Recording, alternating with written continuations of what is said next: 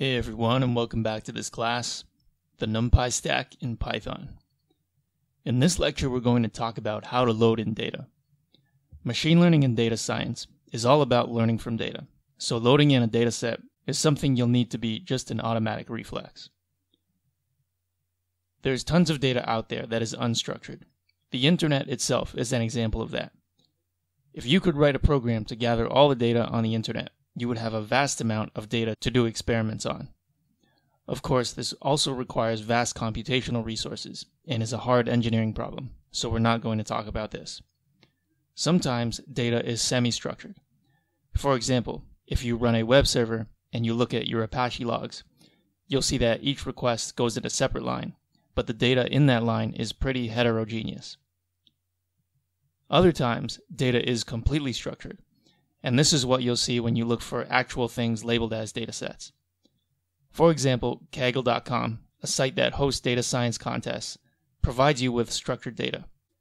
The famous MNIST dataset, which is a set of handwritten digits, is a structured dataset. More often than not, structured datasets come in the form of CSV files. CSV stands for comma-separated values. It means that each line represents a record, and each cell in a record is separated by commas.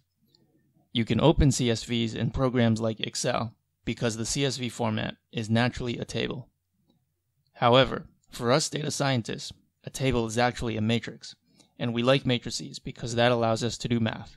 So we would like to know how to get a matrix of numbers from a text file in CSV format. In this first lecture, we are going to use our regular Python programming skills to turn a CSV into a matrix. It involves reading in a file line by line, splitting each line by comma, and putting each of the values into a list. The file we'll be working with is called data2d.csv, and it's in the same GitHub repo, but inside the folder linear regression class. So if you take my linear regression class, you'll actually be working with this file. So let's take a quick look at this file. You'll see that there are 100 lines, and each line contains 3 values. So eventually what we're going to want is a 100 by 3 matrix. We of course don't want to hardcode the values 100 and 3, so we're going to read in the file as if we don't know these values yet. So I'm going to go to my linear regression class folder. I'm going to start up IPython. Now before we do anything, we'll need a list to store all the values we get. So I'm going to create an empty list. And let's also import Numpy. Okay, so the first thing we want to do is loop through each line.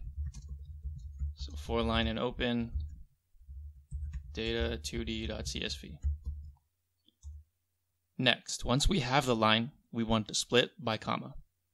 So row is equal to line.split, and then we pass in a comma.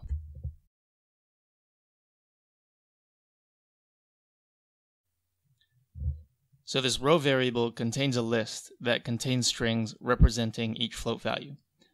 Since we eventually want numerical values, we need to cast these strings into floats. The way to do that is with the map function. So sample is equal to map float, and we pass in the row. Finally, we can append this sample to our list. So x.append sample. Okay, now what we have is a list of lists. As you already know, we can convert this into a NumPy array using x equals NumPy array, and we pass in x. So just check the shape to make sure it's the right shape. It's 100 by 3. So this is one way to load in data. If you have an unstructured data set, or you want to do some custom processing, maybe this is what you'll want to do. In the next lecture, we'll look at a much more simple method of loading data using pandas.